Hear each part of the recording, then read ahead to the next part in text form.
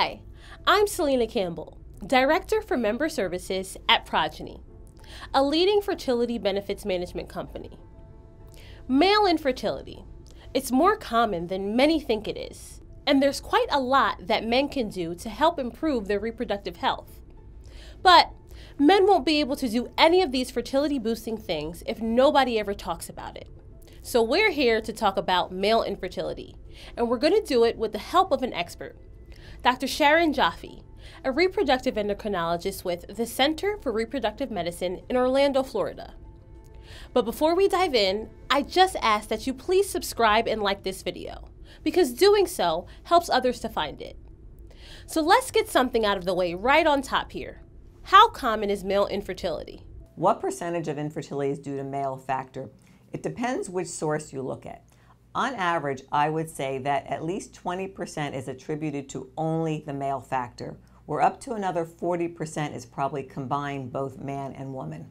Male infertility is present in a lot of infertility cases, but the good news is that in many instances, men can do some fairly simple things to boost their reproductive health. If a man drinks a lot or smokes, it's ideal to stop smoking completely. I would recommend 3 months before if they're having infertility issues.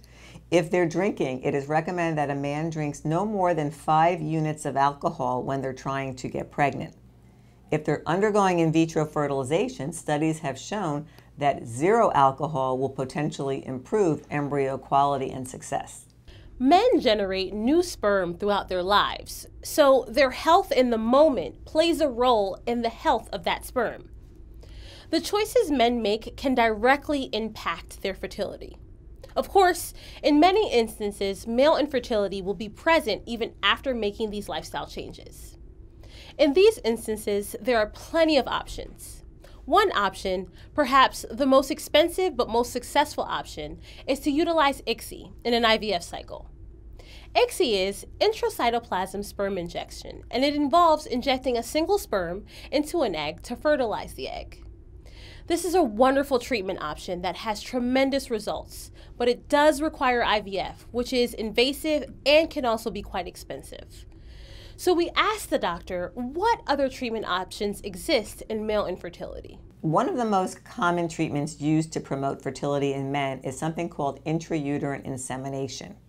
If a man has an adequate sperm count, adequate swimming, and there's enough normal appearing sperm, we can actually do a wash-up procedure and take the best sperm and put them high up in the uterus so more sperm will get to that egg than can ever naturally get there. And that will more than double their pregnancy rate if they're having infertility issues. Other things that can be done is they can be treated with hormones, just like a woman can be treated with hormones. They can be treated with hormones to help improve their spermatogenesis. One of the big things that are done, that I do for treating men, is I modify their diet. I optimize their health, because healthy diet, optimal weight, even in men, is going to help improve their fertility. And of course, I fix all their social habits. That is a plus. If they're smoking, it's no smoking right away, or the best that they can do. I look at what medications they're on. Some men are on medications that might be preventing fertility, and I stop those medications. Well, I personally will not stop them. I will send them to their doctor and have their doctor stop them or make appropriate adjustments. Now, let's talk about some male fertility myths. One of the most famous pieces of advice given to men about fertility turns out to be a myth, and that's the idea that men who wear briefs instead of boxers will experience infertility. That's actually a myth. It's not the tight underwear, it's actually the scrotal temperature. The testicles, or scrotum, are outside the body for a reason. Sperm production requires to have a temperature of about 2 degrees less than body temperature. If a man is wearing briefs or boxers, it doesn't make a difference as long as it's not causing him to have an increase in temperature. So briefs are probably just fine. Another thing that has been said to cause infertility in men, but may not actually do that, is cycling, riding bikes. The idea was that men who ride bikes frequently are putting undue stress and pressure on their testicles, resulting in infertility. Well, Dr. Jaffee says that is another myth. You asked me about riding bikes and sperm production. I'm an avid cyclist. And I know lots of my cycling friends have children, have not had problems having children. And I've read all about cycling causing infertility. They even sell a bicycle seat designed for men trying to get pregnant, to put the pressure points in the correct spot.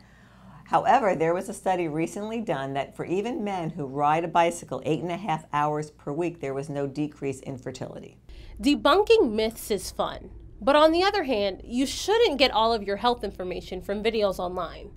So if there's some behavior that you're doing that you fear may be impacting your fertility, then don't hesitate to talk to your doctor about it.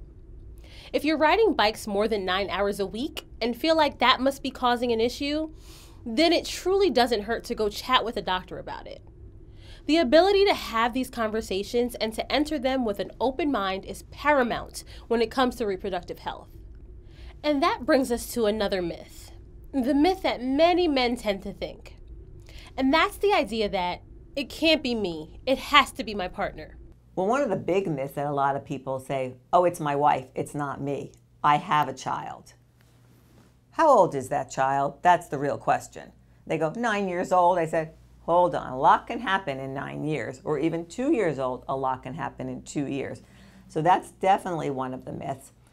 Let's see what other myths people, they say, oh, my ejaculate looks good.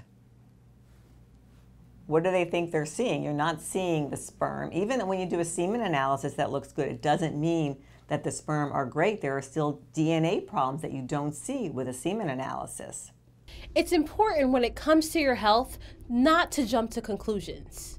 Don't assume the worst, but also don't assume the best. If you're having trouble trying to conceive and you're a man, then it really makes a lot of sense to go talk to a fertility doctor about it.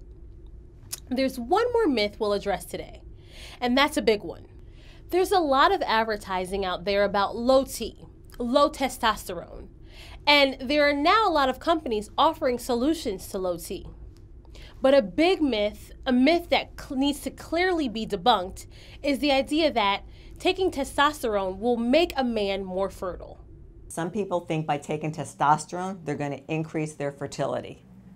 Quite the opposite. By taking testosterone, you actually cause your pituitary and your hypothalamus to stop telling the testicles to make the sperm, because they're already seeing the testosterone. And if they see testosterone, they stop the hormones, LH and FSH, that tell the testicles to make testosterone because it's already coming there. And when you make testosterone, you're also theoretically making the sperm. So if you give the feedback mechanism, if you give the testosterone to the pituitary, it says, oh, we have testosterone, let's stop the hormones. Well, you can come in with zero sperm at that point. It's important to grasp everything we've spoken about here today if you're trying to conceive. But there is another side to male fertility that shouldn't be overlooked. And that's the idea that male infertility could be a symptom of a larger issue, and an early intervention might turn out to be a game changer. Some people think fertility in man has nothing to do with their health, but it actually does have a lot to do with their health. It could be the first sign of an underlying medical problem. One of the things it could be a sign of is vascular disease, especially if they're having impotence. It could be a sign that they have a tumor in their brain called a prolactinoma. I once had a man who came to me, he had zero sperm. I found that his prolactin level was very elevated. I gave him medications, of course, after evaluating the tumor. It decreased his prolactin level, and the couple conceived naturally. Men, don't take your health for granted. The male fertility evaluation is very simple, and it's not something to be avoided. Male infertility is common, but treatment can be as simple as lifestyle changes or as straightforward as IUI cycles, so don't hesitate. Get the information you need to move forward. If you want to learn more about male infertility, we have some more videos on this channel. You can find articles and other materials at progyny.com/education. And if you want to hear some stories from others who've dealt with all of this, you can find those on our podcast, This is Infertility. And of course, don't forget to like this video if you found it helpful, and to subscribe to this channel. That really helps others find this information.